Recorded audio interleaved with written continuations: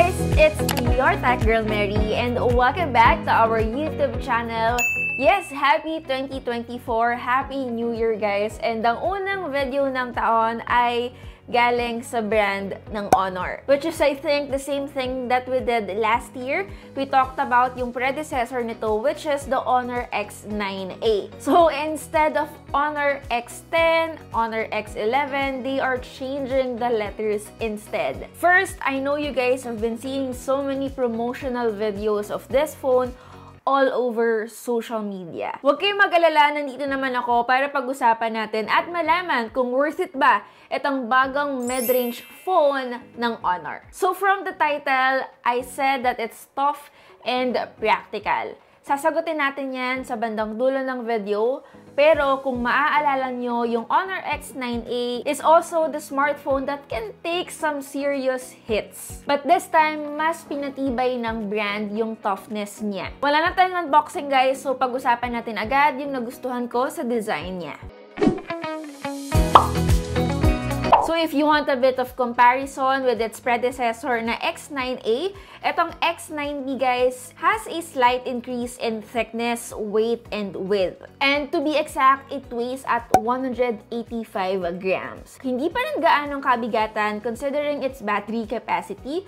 So for me, it is the sweet spot. And kung mapapansin nyo, yung circular camera design niya is the same camera design that we saw on last year's Honor Magic 4 Pro. Pero alam nyo, despite the expansive camera island, tatlo lang yung cameras niya and meron siyang isang LED flash. But to me, it's not like it's bad. Orange color screams luxury for me. Hindi kailangan na gumastos ng ganun kamahal or pang flagship level price para lang ma-achieve yung premium-like feel. So what makes this phone stand out among the crowd? Considering na napakadaming magagandang mid-range phones ang naglabasan last year 2023 that I still think is worth considering this 2024. To me, it stands out because it is a super durable smartphone carrying forward the legacy of its predecessor with an almost indestructible display. According to the brand, this phone received a 5-star rating for overall drop resistance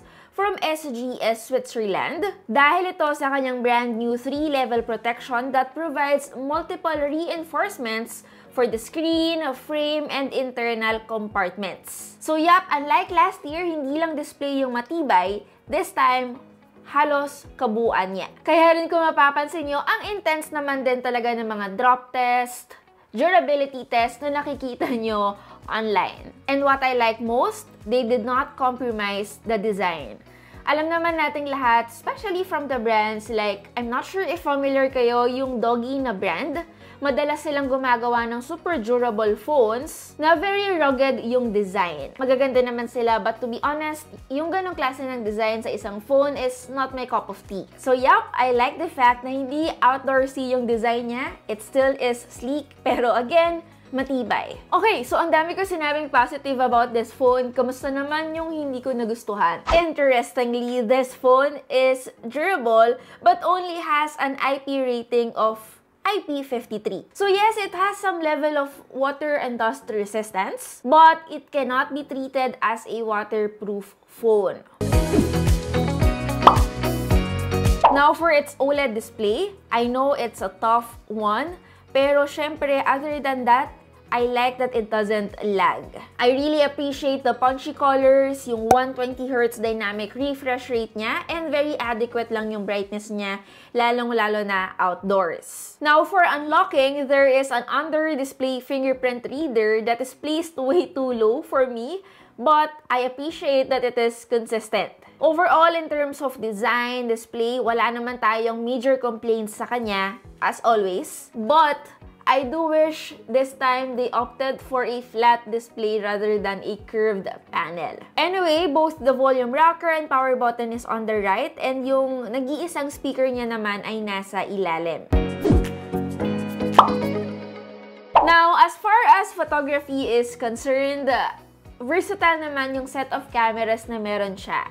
Tatlo, which is the usual. We got the main cam, ultra-wide, and a macro lens. We got a 108 megapixels main camera, 5 megapixels ultra-wide, and a 2 megapixels macro camera. Diretso agad, main camera has the ability to capture social media-worthy photos for me. Andun yung detail na hinahanap ko thanks to the adoption of a high-resolution imaging sensor which uses an advanced 8-in-1 pixel binning. Now, what I noticed is meron siyang 3 times or 3x option sa kanyang camera interface.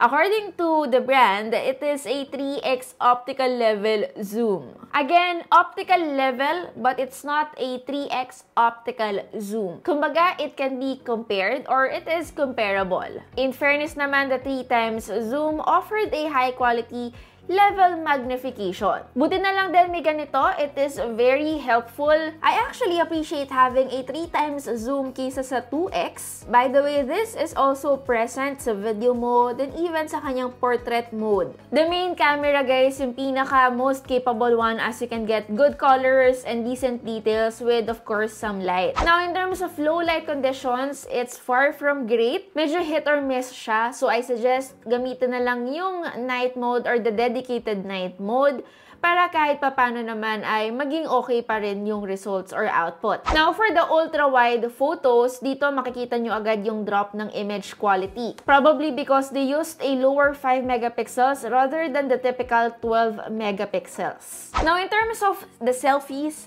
to be honest, I really like the output. Even though 16 megapixels lang siya, very natural pa rin yung output and the detail is there. To be honest, mahirap humanap ng perfectong mid-range phone. May mga compromises pa rin talaga tayo na makikita. Feeling ko, guys, kung merong dedicated OIS lang yung main camera, hindi tayo masyadong magkakaproblema in terms of, you know, low light shots, lalo na if ginagamit yung night mode. So the secret here is, of course, to take photos with a steady hand or with a tripod. Now, in terms of battery, dito nagulat ako considering that this phone is this thin. The Honor X9b features a 5,800 mAh, which never fails to provide me at least 2 days usage during the normal days. In fact, the brand or yung Honor, guys, they claim that the battery will last for 3 days. But to me, the longest I'd experienced was around 2.5 days, which is still not bad. This is during my review period, of course, and impressive pa rin to para sa isang mid-range phone. Now, every 2.5 days na malalobat yung Honor X9b, it can be recharged using the bundled 35 watts power brick, which was able to deliver me, guys, a full charge from 0 to 100% in slightly below 2 hours. So yes, unfortunately, hindi siya sobrang bilis mag-charge like what we typically see. Expected naman to sa isang phone na almost 6,000 mAh ang capacity. Ang importante, hindi siya mabilis malubat. Because to me, every time I charge, it's always at the end of the day kung kailan hindi ko na siya ginagamit. Now, in terms of performance, this phone, the X9b, is powered by an octa-core Qualcomm Snapdragon 6 Gen 1 chipset, which is, we all know, a flagship chipset, but it was used years ago. But don't be discouraged, ang importante dito yung real-world usage niya. To me, the chipset is sufficient enough to handle day-to-day tasks such as messaging, social media consumption, and even a bit of mobile gaming. It also has a 12 GB of RAM, which also supports Honor's RAM Turbo technology that expands its existing RAM capacity by an additional 8 GB to a total of 20 GB. But to be honest, kung wala yung expansion option na yon, 12 GB of physical RAM is actually already more than enough. Very easy, and yung transition between apps is, to me, seamless. There are significant lag or frame drops nga lang in terms of graphic-intensive games. But again, this is to be expected from a chipset that was launched years ago. Now, as for the software of this phone, ito yung typical, guys, na nakikita natin sa mga Honor phones. It has the Magic OS 7.2, which is pretty much the same software after all these years. And I think mas okay to Or, not I think, but based on experience, to me, it's better than MIUI. And ang dami pa rin confused. Meron pong Google services ang Honor X9b or lahat ng smartphones ng Honor. So, verdict, totoo bang tough and practical siya? Considering na same yung pricing ng Honor X9b 5G with its predecessor, to me, it's a practical device. Kahit na hindi siya perpektong smartphone, to me, it still provides a solid value for money. It's a practical phone for daily usage, especially for those people who prefer a case-free experience, dislike the added bulk, find themselves prone to phone drops, especially a phone that doesn't require frequent charging. So yup, in terms of durability, I am stunned and impressed. It can definitely take some abuse, intentional man ito or hindi. Pero syempre, yung totoo dyan, yung totoong scenario, hindi nyo naman sasadyaing ibagsak yung phone.